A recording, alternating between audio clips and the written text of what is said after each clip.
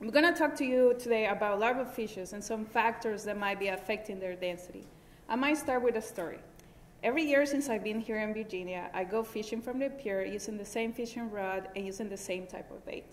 Some years were what I would call a good year of fishing. I will get a lot of croakers, some of them are pretty good size. I would say by the size of my foot. But then other years, I would get only some croakers, few croakers, and most of them were only probably the size of my hand. And I always ask myself the same question, why do my fishing catches vary that much if I'm using the same gear and if I'm using the same type of bait? Well, some years are good and others bad.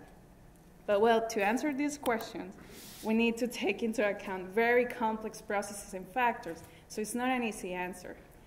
And to learn more about it, my research is taking a look at one piece of this huge puzzle.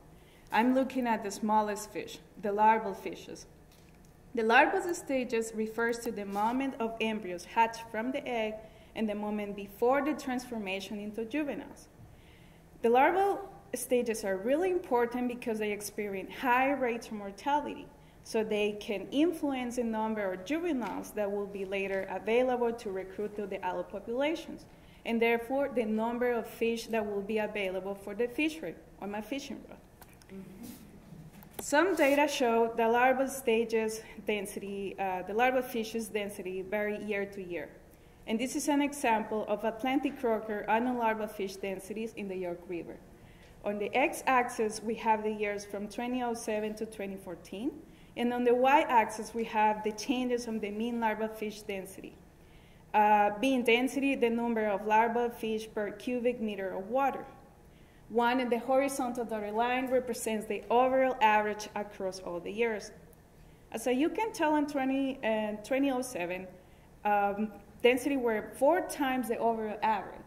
But then since 2009, larval fish density has been below that average. So what's going on here? What is driving these larval fish densities? And this is where my research comes into play. My research involves the collection of larval fishes in one fixed station located in the York River in the lower Chesapeake Bay. We also collect some environmental data such as temperature, salinity, and freshwater discharge. We count the number of species we collect in our samples, and my research is particularly looking at 5 target species that includes Atlantic Manhattan, Atlantic croaker, and a spot. And now I'm taking a look at the annual variability of these 5 species that I'm considering. So here I'm representing the larval fish density data that we already have. So to this data, I'm incorporating data on changes on temperature, salinity, and freshwater discharge into a statistical model. So now I can better understand how are these factors affecting the larval fish density.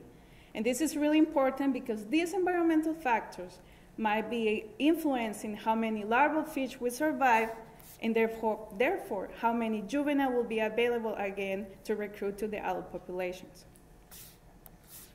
So my research is trying to determine what is driving these larval fish densities in the York River system. So we can give insight to other fisheries management about the role of the larval stages and how they might be affecting the number of recruits that will be available later.